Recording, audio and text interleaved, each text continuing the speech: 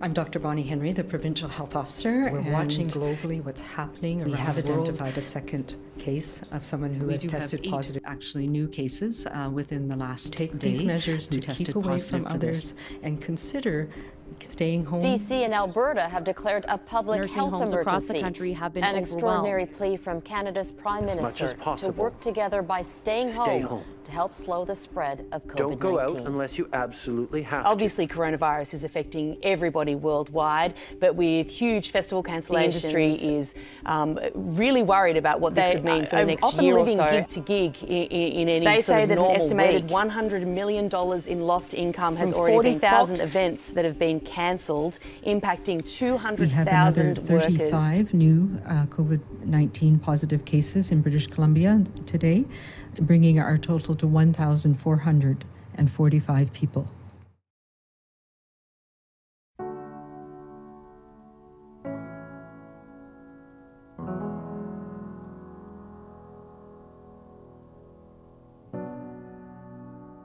To the artists.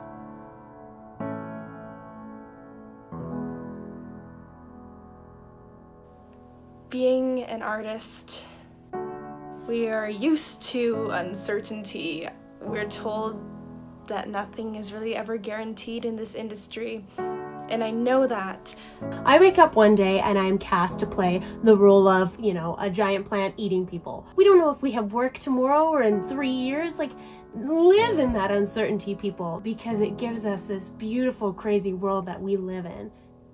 What being an actor has really taught me is really how to walk a mile in someone else's shoes, how to be compassionate, how to be brave, how to be courageous, and how, most importantly, to be honest and to share your story. In March 2020, the world paused. Your job is critical. You aren't told that enough, but people turn to you for light in dark times. During this time of isolation, the first thing people have done is turn to the arts. Video games, books, Netflix. The world would be a sad place. I think that it brings so much joy, passion, excitement, and love, and especially music for me, which is my art.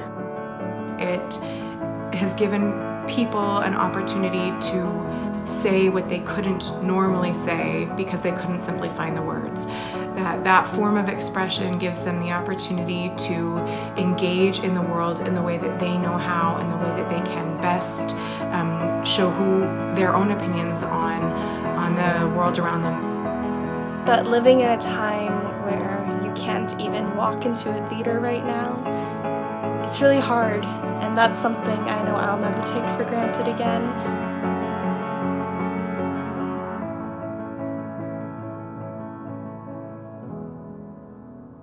Artists of the future. There was a time where we couldn't create the way that we were used to. There was a time where we were stuck at home in our own individual spaces, in our own individual studios, our own individual theaters. But we still embraced the artists that we were. It took this very scary and stressful and awful situation to put us all in a situation where we have no choice but to sit with ourselves and listen to what we want. No matter what, art does not die. And the arts will and always have been, they will be there for us. You can cancel whatever shows you want, or you can silence us as much as you want, but nothing like a virus is ever gonna stop art. Look at us all. We're just making it happen in our kitchens, in our living rooms, in our bedrooms. Come on, it's unkillable. Because the art isn't dependent on the spaces that we're in. You already have it. It's with you always. In times like this, I say keep creating. We're so used to creating for a product rather than for ourselves. But try it.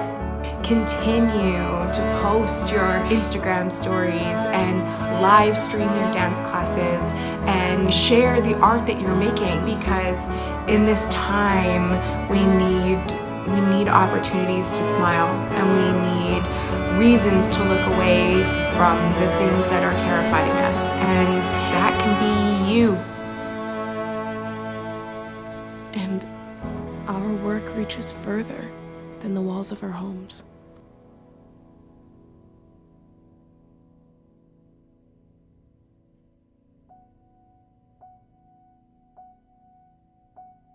Stick with your passion and really allow yourself some grace. You don't have to create like the world's greatest symphony in an hour in your bedroom.